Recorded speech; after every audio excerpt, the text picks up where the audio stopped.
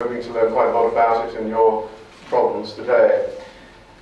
What Rado asked me to do was to sort of set this subject in the broadest possible context, and the global context of urban groundwater, in a way effectively to set the context of the sort of research you're doing and the sorts of applications it could have in a broader sense.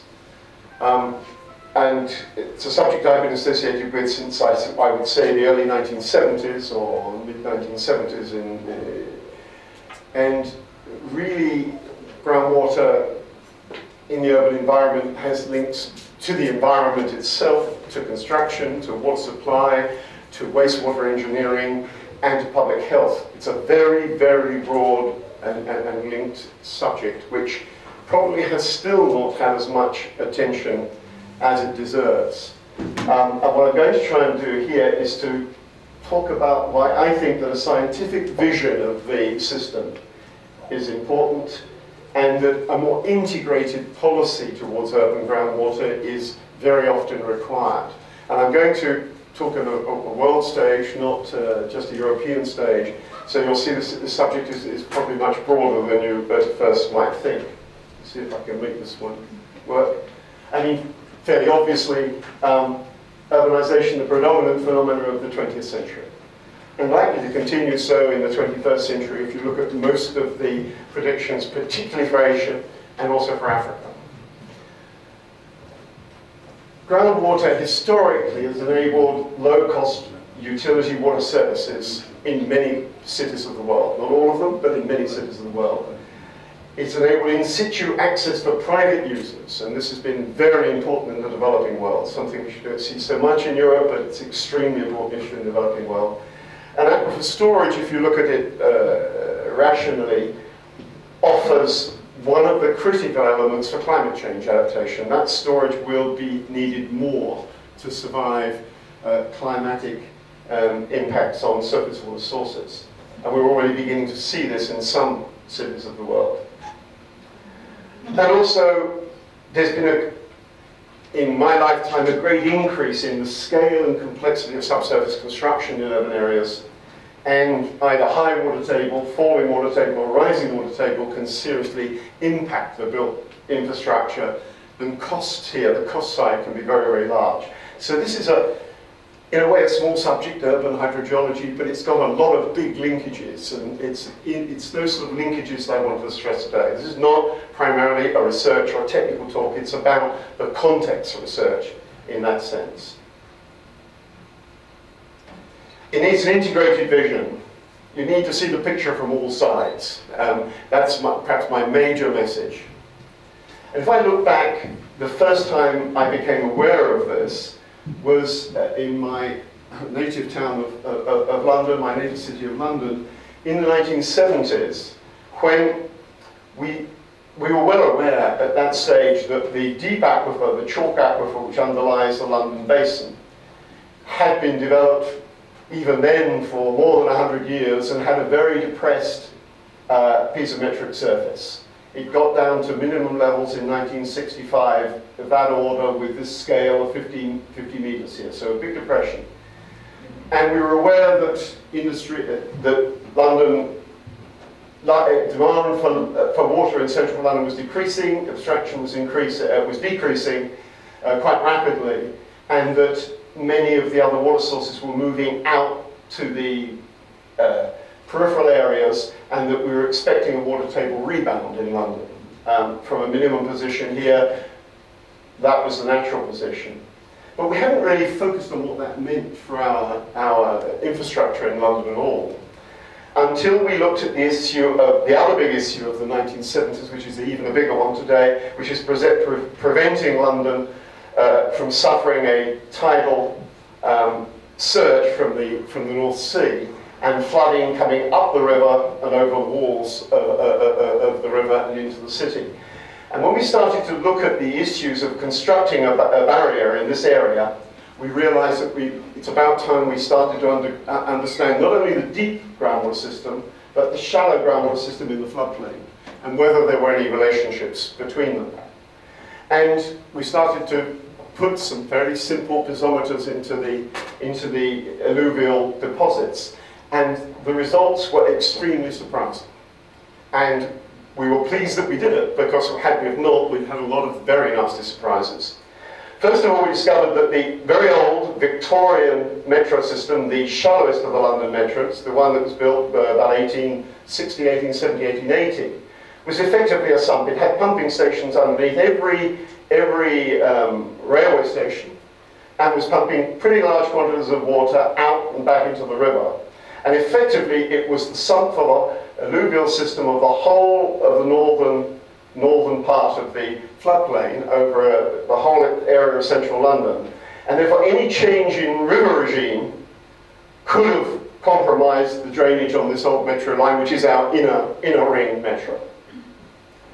And effectively, it changed our attitude towards the management and use of the tidal surge barrier. At first, we were building it for amenity reasons to avoid low tide and also to obstruct a major tidal surge. And we had to give up the idea of amenity in London, in the river, because we could not afford to rise the river level by average river level by 1 or 2 meters because of this feature of the hydrology. The other thing that we realized was that there was more connection between the alluvial system and the deep chalk aquifer system than we had thought of before. We thought it was largely separated by an over-consolidated London clay. But in fact, there were windows through, and that was one of them. And this window was the sump for the whole of the south side of central London. Flow from the river into the sump and then down into the chalk through windows in this area, which don't show on the section, in the old sections. And all of the engineering construction in this area, all of the basements and deep basements, deep car parks, were all built on the basis of drained soils. And if we recovered here, we would have almost certainly flooding problems on innumerable structures in this area. And so we took the decision, despite the fact that nobody at that stage wanted any longer deep chalk groundwater in London, we took the decision that we'd have to find uses for that water and pump some and manage water levels in the chalk to keep this as a sump for the system because of the risk to structures in this area. So it's quite an eye-opener that the construction of a tidal surge barrier here could have had so many ramifications throughout the floodplain, and people were not thinking of that. And I think it was a credit to our hydrological community that we spotted that these sort of things could happen as long ago as 1970, when there hadn't been much investigation at this time. But that isn't the main, my talk is much broader than that, but I thought I'd mention it because this is the sort of way at which I first entered into interest in urban groundwater. What I wanted to talk about very quickly are, at the broadest possible level now globally, some of the main interactions and key processes between urbanization and groundwater, groundwater as a resource, use trends and issues, something about the groundwater sanitation nexus, which is so important in many countries of the world, groundwater, very, very briefly, a recap on groundwater as an engineering hazard, and this issue, which is very important, institutional needs, if you look at cities across the world, and particularly in the developing world. Yeah. Let me just see if I missed, did I miss a slide there? No, I didn't. Okay. I was going to say that the rest of this talk, in effect, derives from a program which I managed for 10 years for the World Bank called GW-MATE, in which we looked at something like, we were a group of advisors sitting in the World Bank amidst 400 water staff dealing with loans to cities and agricultural areas all around the world.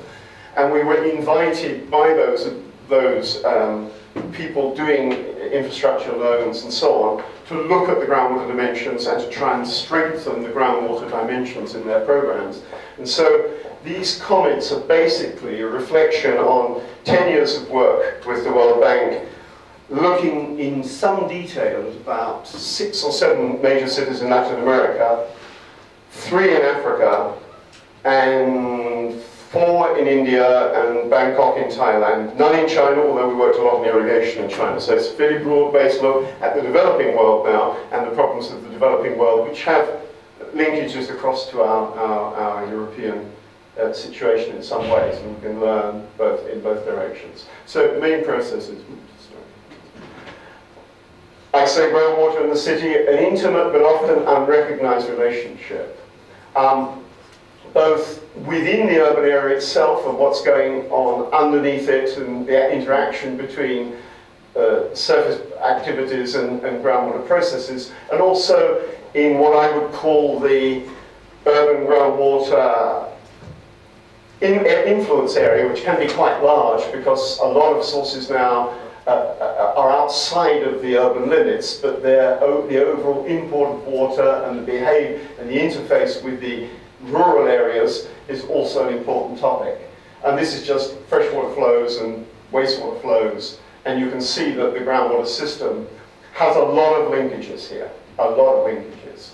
And it is fairly rare that you can find good quantitative information, adequate quantitative information on the dynamics of those linkages. And this has been our major effort in that team when we were trying to look at whether groundwater is important or not to investments in cities. Obviously, and I know quite a few of you are hydrogeologists here, it's going to vary an awful lot with hydrological setting. It varies with aquifer yield and accessibility. If the groundwater is very shallow, there tends to be more private use. If it's high yielding, there tends to be more utility use. And it varies a lot between the level of confinement and the oxidation status of groundwater, which affects quality. So it's not a simple picture, but it is a coherent picture looked in the broad with these variations. And it varies with utility water service arrangements, their evolution, water supply availability and affordability, and sewage system coverage.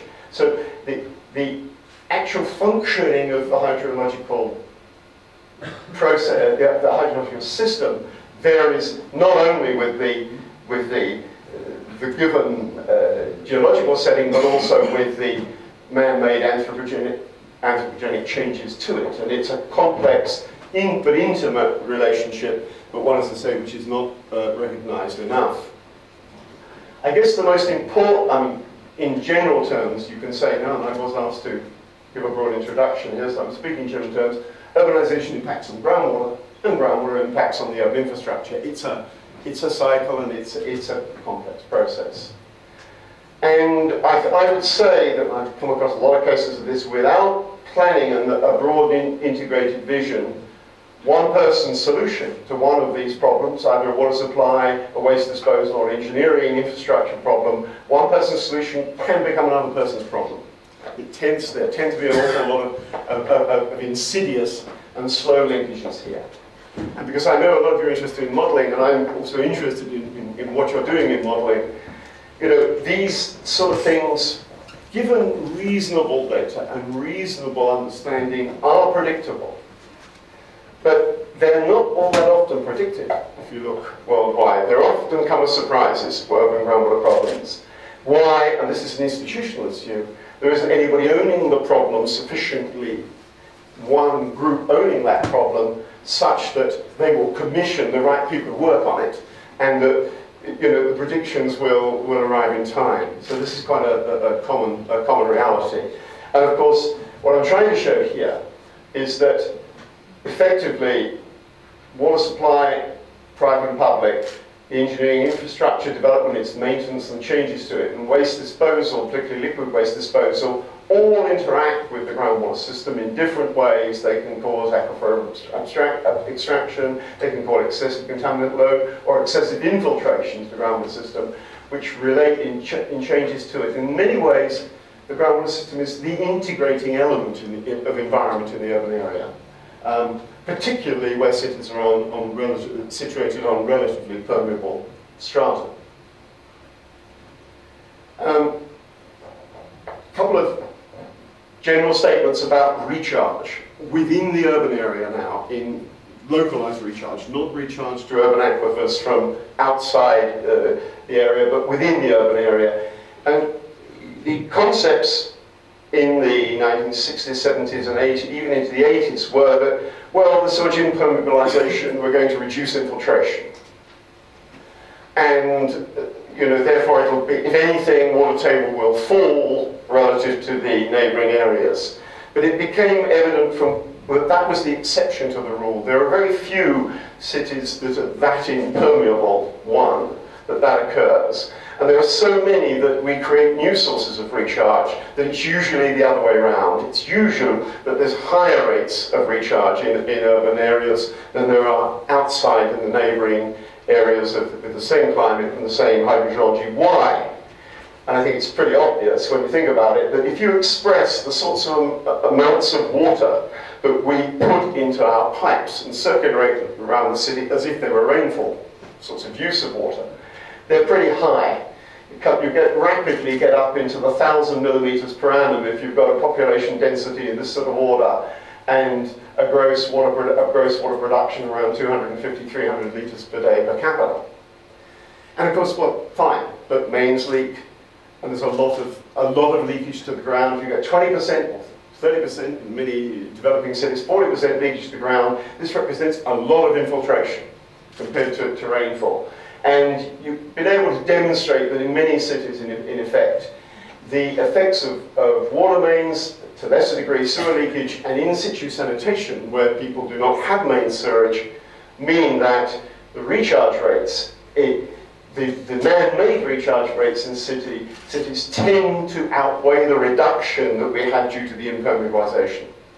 And it's a good thing if you understand it and you want to use it, but it can be a difficult thing if it results in rising water table if the water is not used and so on. So it's not there's a lot here, a lot more complexity and detail here that meets the eye. On quality now, if we're talking about a permeable sequence between shallow groundwater, deep groundwater, and a unsaturated zone, we have time scales in terms of transit of this order, which would be appropriate for granular media, not for fractured media, weeks, months, years, and decades to reach these sort of depths, perhaps more. You look at it, and urban wastewater, or in-situ sanitation, sewer leakage, industrial chemicals, spillage, ground disposal, in some cases solid waste disposal, it poses a fairly substantial pressure on the subsurface environment. The impact varies very widely with the natural vulnerability of the system, which I'm trying to depict here in a very simplistic way. This word vulnerability is a bit dangerous. It's a generalization about a system, and you need to be rather specific in relation to certain sorts of pollutants. But very often we get a fairly heavy loading of the subsurface, and the typical sort of picture that we see is that in most ecosystems you don't get much penetration of the metallic ion, of the heavy metals, for example, but you do get a fairly big penetration of initially ammonia and nitrates, more elevated sodium chloride, a lot of dissolved organic carbon, and these things can reach the deeper levels, the things that are more persistent in here, plus those types of organic chemicals in the pollutant load which do not degrade or have high density and immiscibility. They tend to go fairly rapidly through the sequence and reach depth. So we've got substantial quality deterioration in urban groundwater from a variety of processes, but a good deal of variation in the detail depending on this concept of vulnerability, which you could talk about more. And in effect, quite often, these even shallow groundwaters under cities can be used with caution, and are very often used because people don't have access to anything else. So those were sort of very, very general things about the processes. What about groundwater resource? And this is a big issue. It may not be a big issue in Bucharest. It may not be a big issue necessarily in a large number of cities, but in the developing world it's extremely important. I've tried to get facts on this, and it seems extraordinary in the 21st century that we still do not really know globally where water supplies of urban areas come from. We don't have a good inventory. We know much more about irrigated agriculture. We can do it from satellites. But we don't know much about urban groundwater. The International Water Association doesn't know, the UN Habitat doesn't know, and you have to grope around to try and get statistics in this area. But for Europe, it's fine. The group of European water companies, has excellent data. And here we've got to be a bit careful. We're talking about urban water use, urban water supply, but some of that will be water coming from outside the city, from well fields outside cities, a lot of it will be. But the total figure is that 61% by volume of European water supply, and here we cannot completely distinguish urban and rural, because in Northern Europe the systems tend to be combined, in England, Netherlands, Denmark, Northern France and Northern Germany. But 61% by volume of a supply to 508 million people, so it's 300 million people, of which in Europe, quite a lot of those are urban dwellers drinking groundwater, either coming from underneath cities or imported to cities. We go to the developing world, and there's no similar database anywhere. You have to go to professional contacts. And it's a slow process. I've been trying to do this because I think it's important that we know. I have good data for some countries, more than I put here, but Pakistan, for example, 18 million, 53% of the population in cities of over 1 million. In Peru, 3 to 5 million, varies seasonally, and this is for cities over 100,000. In Zambia, 2 to 3 million, 36 to 54% seasonally of 76 municipalities. But it's extraordinarily difficult to get this data. Nobody seems to have archived it. You have to go utility by utility, and very often you have to go to individual scientists or engineers working in those places to find out the information. On the other hand, and this is something you need to be interested in the subject and the need to bear in mind, the other route of understanding of private use is to look at demographic and health survey data, which is done regularly by the international agencies, WHO, UNICEF, and all of these, done sample surveys of urban areas. And this gives you the urban population served by unpiped groundwater sources. This is the private or non-reticulated use. And here are some remarkable figures. Nigeria, 43 million urban dwellers, 43 million urban dwellers just in Nigeria using unpiped groundwater from with urban areas. It's a big issue and a big concern for the future, how this is managed, how sustainable it is, how risky it is, and so on. Bangladesh, 29 million, and it's not a very urbanized country. Pakistan, in this case, 16 million, has a lot of private use. Other countries, not as much. I have a more extensive list of this. What I'm trying to say here is we don't really know nearly enough about this on a global sense. Now, if you look at some of the problems that are arising in this area, from municipal and private groundwater use and some common trends, for urban water utility needs, sustainability tends to be a problem because there are rarely sufficient resources within municipal limits to support the requirements, and there's also the quality threats that we talked about. So, on the whole, where the utilities are taking water just from within urban limits, there tends to be falling water tables, some quality problems, sustainability problems. But if you look historically, the fact that they've been able to develop that has often resulted in lower water tariffs and better water service levels. So if you go to India, you see that the cities on the Indo-Gangetic Plain, because they have wells, municipal water supply wells, have a much better service level. Won't be good by your standards, by European standards. One every 6 hours they get in cities on the average on the Indo-Gangetic Plain.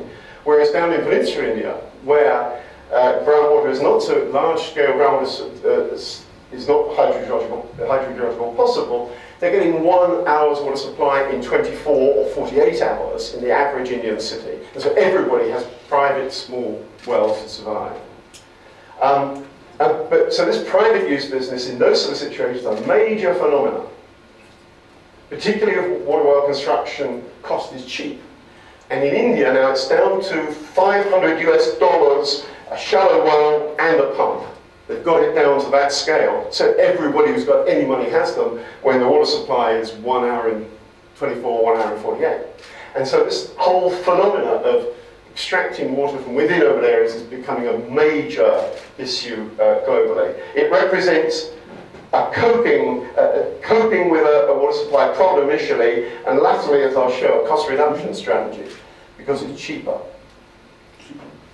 Just to give you a flavour of this, but I think I'm trying to broaden this debate beyond your research in a global context. This is the major city of Lucknow in central India on the Indo-Gangetic Plain, sitting on the best aquifer in the world, wonderful aquifer. It used to take its water supply from a small river here, but rapidly as the city grew, this was inadequate. And it did two things. It drilled 500 deep tube wells into this aquifer for 215 million litres a day. But it managed to negotiate some water from an irrigation canal coming in from the foothills of the Himalayas here, but with a lot of competition with agriculture, for another 250. And it's got 6 hours a day supply and another 1,100 private wells. But for planning reasons within municipal law and practice in India, it cannot go outside its municipal boundaries to drill wells. So it all tends to get very concentrated with falling water table and quality problems, and is very poorly planned.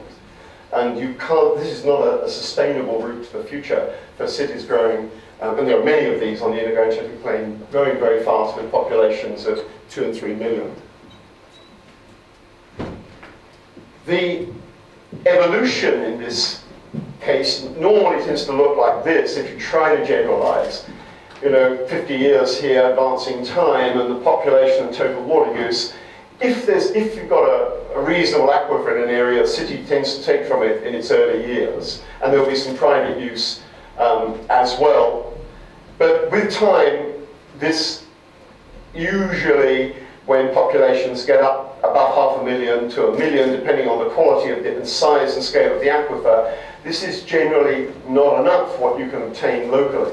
And you go down two courses of importing surface water sources and or developing major external well fields and importing groundwater. In the best of cases, you have all the sources. You retain within urban areas where appropriate, you have well fields and you have imported surface water. So it gives you more security, it gives you more robustness of source to meet drought and meet other problems. But within this picture, with lack of investment, you get major periods when the private use escalates. And sometimes this can become dominant. In some cities of Africa and India, the top bit, the private use, is in fact taking up more than half of the graph. This is what tends to happen. I want to give you now an example of the private use. And this is not from a poor city, it's from a rapidly growing and rich city, but it gives you an idea. This is Fortaleza in northern Brazil, population about 3 million, 3.5 million, growing very, very fast. It has now a good and reliable water supply from surface water, but it was at a high cost. It involved a major transfer canal and a major treatment works. And before that, it had very, very frequent droughts, and it sits on a rather thin, small, sand, wind-blown sand aquifer, vulnerable to saline intrusion, but there is groundwater around throughout the city area. 55% of the population have water wells, which date back to the days before the surface water supply was improved, where Brazil was more like India is today.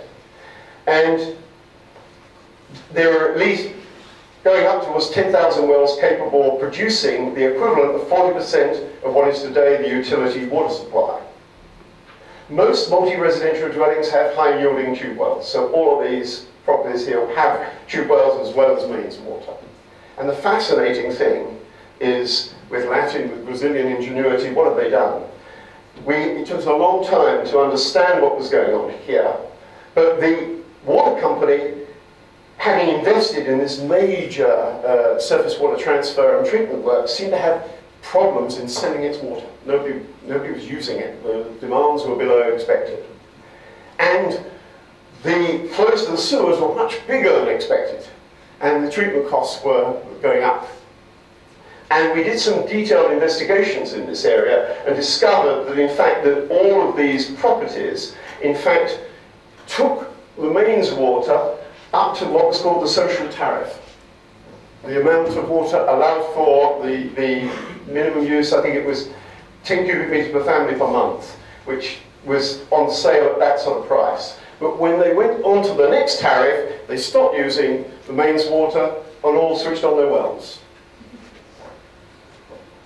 And so the existence of this private, unregulated, unorganized groundwater source was effectively compromising the finance of the municipal water company and the whole investment plan, and also the cross-subsidy from richer luxury use to poor use.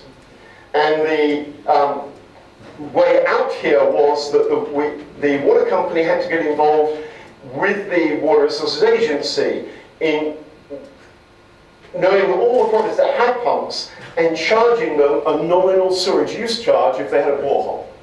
Similar things going on in all the coastal cities of Brazil with Recife and so on.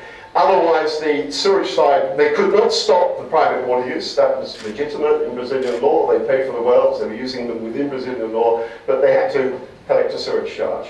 Fascinating story of just how open access to groundwater interacts with at all sorts of levels in the investment cycle in cities. This private, as I say, therefore, this private use can distort water utility operations and have major implications for finance and investment. Some ways, if you're looking at water resource sense, it could be regarded as recovering leakage from utility water supply and good practice for secondary users, because you don't need potable quality for watering gardens, cleaning cars, and even possibly filling swimming pools. So there's a big debate going on in Brazil at the moment, and to this degree in India and other places and there will be in places like Nigeria or many African cities, of what management measures should we take for this urban groundwater where it's largely in private use. Should we try and enhance recharge through rainwater harvesting and so on? Try and reduce the pollution load, in other words, to do the sorts of things we would normally do in Europe. Improve the construction standards of private wells. Reduce the in-situ sanitation loads by sewering in areas where there's a lot of groundwater use. Advise users on the potential hazards. Or even charge and regulate this private use, which is not as easy as it may at first sound. So this is sort of very rapid for me in relatively limited time, trying to paint you the picture of what's happening around the world in use trends and issues, which are very important, provide a very important context for our work in urban hydrogeology, because these are the sorts of problems that we have to talk to interact with. In many countries of the world, this is an equally important issue, managing what I would call the groundwater sanitation nexus, because while in Europe we have quite a high level of main sewage coverage for wastewater, that is not the norm in the developing world, and normally sewage is a smaller part of cities, usually 10, 20%, 25%, and the vast majority of the city is using in-situ sanitation, which traditionally involves heavy discharges to the ground. There are two separate and very different facets to this problem as you go around the world. One is, say, the in-situ sanitation load, which I mentioned, which always causes excessive nitrogen load, sometimes pollution with fecal bacteria if the aquifer is vulnerable, always includes a shadow of organic carbon, as dissolved organic carbon, and these days, because of community chemicals, even in developing countries, the increasing presence of pharmaceuticals, disinfectants, and so on in urban groundwater, which people then are reusing in private supply. So it's a complex area of risk assessment. The other big one in the arid cities is the issue of where there is some sewage, the 20%, the 25%, maybe the 15% that does go out of sewage effluent is nearly always used downstream for irrigation, and usually causes, the wastewater irrigation downstream the cities usually is more an artificial recharge scheme in disguise, because the sort of application rates to the land that people use in these areas are so high that a bigger part of the total wastewater infiltrates the groundwater than goes into the plant. So we're talking about trying to manage that issue, and it's all about spatial management and risk assessment in general terms. I don't have to detail too much for you here the whole business of the interaction. We are beginning to look quite seriously now into mitigating the unsewer sanitation groundwater problem, which is sort of problem in villages, rural villages, as well as in urban areas, and developing well by better maintenance of the in-situ sanitation units, improved technology like dry eco-sanitation with urine separation, because the urine that produces most of the fluid load. But these things are very difficult to retrofit, so they're only going to apply to new areas. Decentralized wastewater treatment is coming in, and so more efficient reuse and so on. And also, I guess at the end of the day, in many areas, it's a question of what criteria you use for prioritizing the extension of an investment in main sewage cover. And do you do this in high population areas, primarily in high population areas where there is a dependency on local groundwater for water supply? These are the sorts of things that are issues that are very common in World Bank programs around the world. And downstream, I mean, this is a very common scene where you get almost the surface drains, and this is sewage effluent going straight into surface drains out, and in this case, being irrigated on fields next to a municipal water supply well. You know, just a lack of spatial planning, a lack of awareness, and this, obviously, this would be better treated, it would be better reused in areas, and these wells should be protected. You see far too much of this immediately downstream of major urban areas in the arid, in developing cities in arid countries. Groundwater engineering hazard, which you probably is at the top of your agenda. Well, I don't want to say too much on this, so I want to listen to you and join in the debate. But I think it's fairly evident that groundwater and the city is an evolving relationship where cities have been built on permeable strata. And it very often, in initial stages, uses groundwater in the city with lowering of the water table and land subsidence, a positive drainage effect, but potential land subsidence if there are material in the system which is not already overcompacted, that's to say, subject to settlement. But sooner or later, the water supply capture tends to go outside the cities and be imported in, which causes a rebound, which I've talked about, and therefore you have a different type of problem, probably a more costly problem in the longer run. And it tends to get worse with time. And so, you know, I've just taken you a couple of pictures at the end extreme. This is a fairly small city in Mexico with those sort of conditions on lacustrine sediments with quite a lot of faulting and major differential subsidence, a lot of urban infrastructure damage from urban groundwater abstraction. Sewers underneath here is the worst. The sewers stopped flowing in the direction they were meant to because of these lines of differential subsidence. Whereas if you come across to even still cities in the developing world, but those have got down through this cycle, like Buenos Aires in Argentina, you have a rapidly rising water table and all sorts of drainage problems in the urban area. This will also apply to Riyadh, it will apply to quite a lot of cities around the world. And the case of Buenos Aires is a particularly interesting one in this context, and I'll just mention it a little bit more. As Radu said, I had just a touch more time than originally planned. Buenos Aires used to take a significant part, about 30–40% of its water from groundwater from this aquifer, and all the industrial water came from this aquifer. But the natural water table is fairly shallow. Here's the Rio de la Plata, and the long-term water table position due to extraction looks something like that.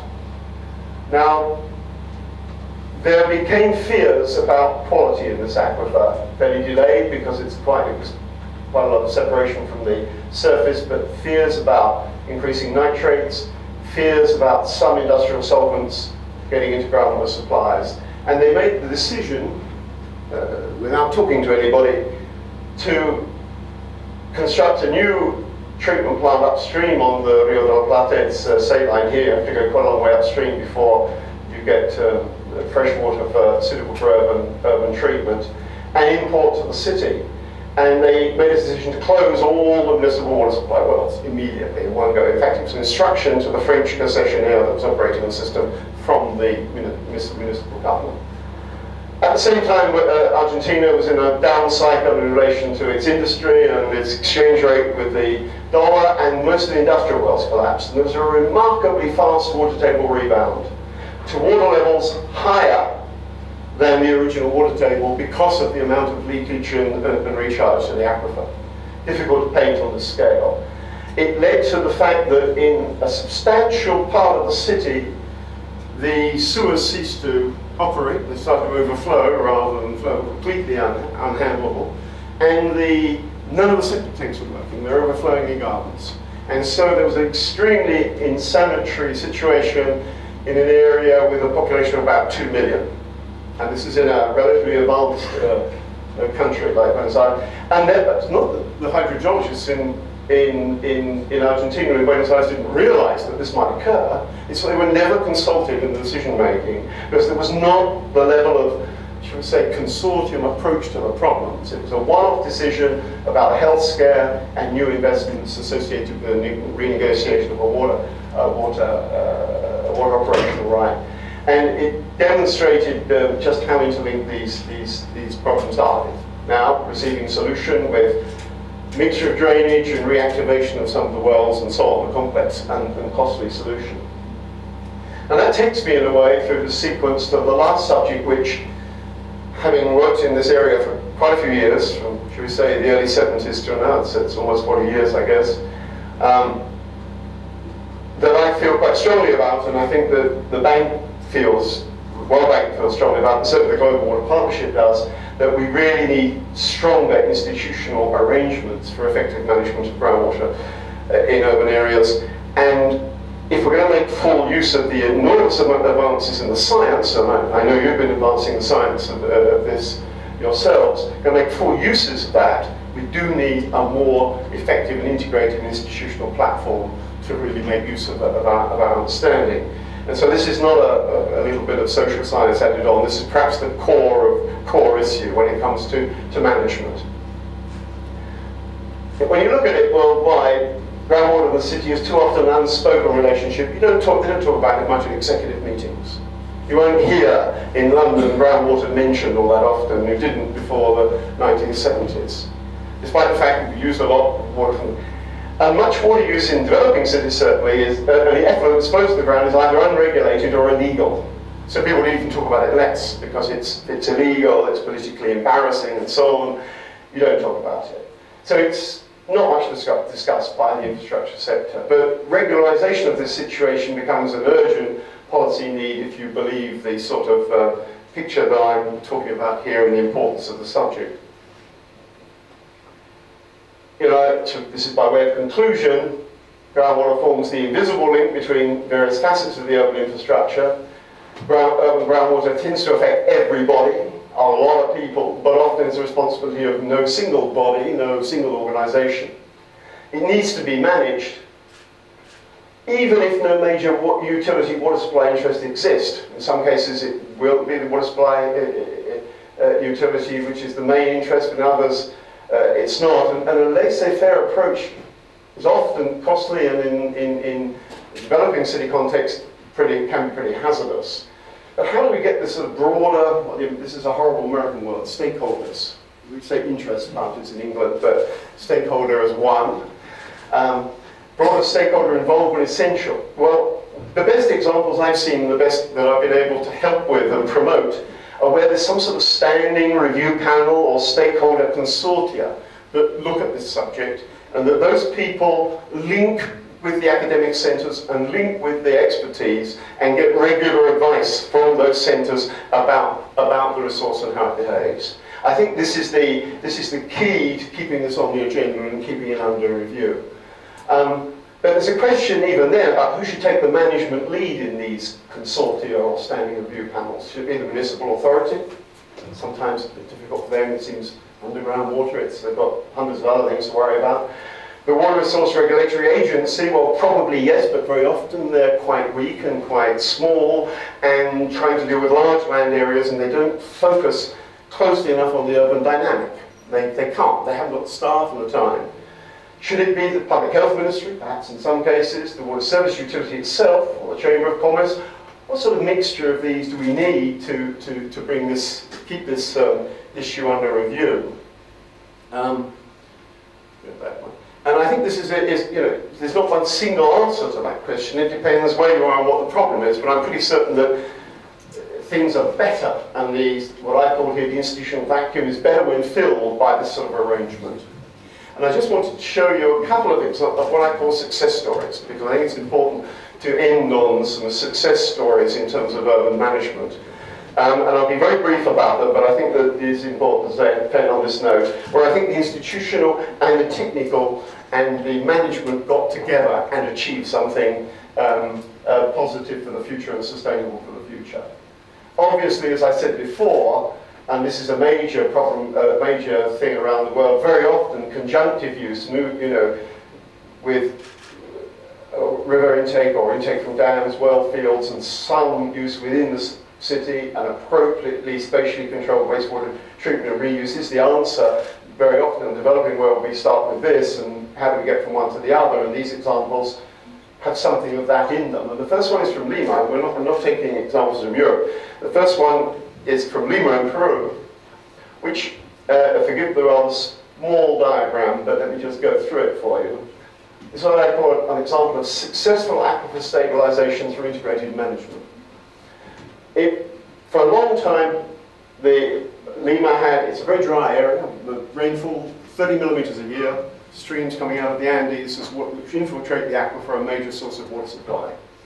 Big city, 8-9 million these days, but grown from 4 or 5 million, you know, in recent decades, with the water table was falling very seriously, like that. It's 85 meters, and this level here is 25 meters. So it's fallen 60 meters in a coarse, very permeable aquifer over around, this is 1960 here to 1980, 1990, in 30 years. Very serious situation in the sense that the aquifer was not that deep, and it was being exhausted, and it effectively was the strategic reserve for water in the area, although there are rivers emerging from the Andes, which have a very variable flow. So, what was done? Well, it was a $220 million US investment and a lot more sweat in terms of institutional organization to do basically 3 things. One was to connect up the city better so that more of the city could be provided either from groundwater wells or from the river treatment works. The main river comes in somewhere here, from the treatment works here. That was the first thing to do, so that conjunctive use was a reality. The second thing was to improve the recharge of the aquifer from riverbed works as it came in from the Andes, and also regulate a bit the flow in the river with some major capital works in the neighbouring Andes chain. But you know, this was only part of the issue. This river is very subject to mining pollution in some parts of the year and very heavy sediment load in the wet season. So it's this river is not that a reliable source of water supply. You very much need this aquifer to survive bad times in terms of river quality and yield. And then the other thing they did was to regulate all of the wells, reduce the public water supply abstraction. So it came down from peak levels here to about the new levels here, with a scheme that started in 1991. And be much more selective, particularly where there was a saline intrusion problem from the Pacific Ocean down here, reducing industrial abstraction and negotiating changes in this area. But the end product is they have stabilized the water table. It's rising gently. It's rising too much in one or two areas. There are drainage problems in the lower areas, and they're beginning to look at a planned stable level for this aquifer in keeping with its use as a strategic reserve when surface water is compromised by quality or not available due to drought impacts. So a major change and a success story in the making. This was from about 1991, and we're now here 2008. last data I've got, and these are the amounts of recovery of the water table in this diagram. So a major success story. How is it managed? It's the interesting thing. Well, government and the Water Resource Agency had so little capacity for such a big country that it decided to give the job to the municipal water utility. So it transferred the job to the water utility and asked it to build a department for aquifer management within what we in England call Chinese walls, such that it was operating as a contractor to national government, using its logistic capability to get around the city, but to do a task that was separate from the straightforward issue of water supply. And that arrangement, which is very unusual, but not very ideal, worked. It worked well, the results are there. The other excellent example comes from Asia, Bangkok in Thailand, which had a real problem, a really very serious problem of groundwater over-extraction. This is 1980 to 1995. Water tables have fallen down to -60, -70 in the main productive aquifers, with land subsidence reaching, average land subsidence reaching 1 metre, and in some areas being worse. Very subject to flooding from tidal surges in the sea surges, sea level city, major concern about land subsidence. And initially, they thought they were going to control the problem just by changing municipal water supply. Back in these sorts of dates, the water supply was largely from wells in the outer areas, and in the end they closed all of these wells and built a river treatment plant and imported, not all of them, but imported part of the water from outside to reduce the abstraction. But it didn't work because the cost of that abstraction, that new water supply, was so high that there was a boom in private groundwater drilling for all estates, condominiums, factories. And in fact, the rates of subsidence and the rates of groundwater decline increased in those years, in the 1980s, even after they greatly reduced the public abstraction. So they had to find a way of regulating the public abstraction, and they went, the private abstraction, and they went through a process of painstaking and process of registering all the wells, starting to charge for use for even quite small volumes, a ban on new water well construction that was followed carefully, a period of closure for some existing wells in critical areas. Let's say people were given 5 years or 10 years to look for alternative water supplies with help from the municipality. And I say, metering and progressive charging for groundwater use, and they actually increased this, they introduced this in at very low cost rates. This is 3 US cents per cubic meter here for private groundwater use in 1983. And they put it up to by 2005 to, well, 2000 to 20 cents, and 2005 to 42 cents for a cubic meter, and were quite scrupulous about this process of inspection and charging.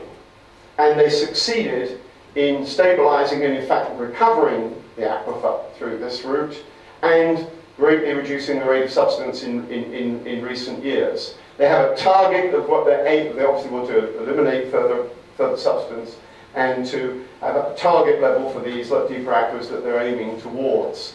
And they're using price as the regulator. Now that's pretty sophisticated stuff, really is in institutional terms. Who did this? This was a newly empowered water resource agency, the Thai Groundwater Resources Department, which is part of the Ministry of the Environment, with new powers and a clear mandate to act in the critical areas of the country.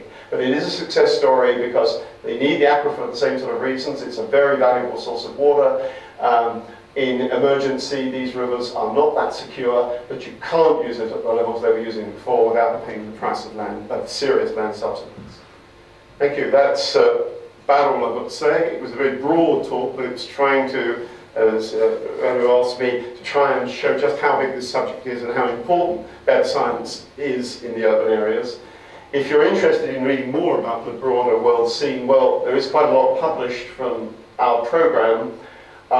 It was called GW Mate. It lasted for 10 years in the World Bank, and everything that we published is on that website. It's also on the Global Water Partnerships website.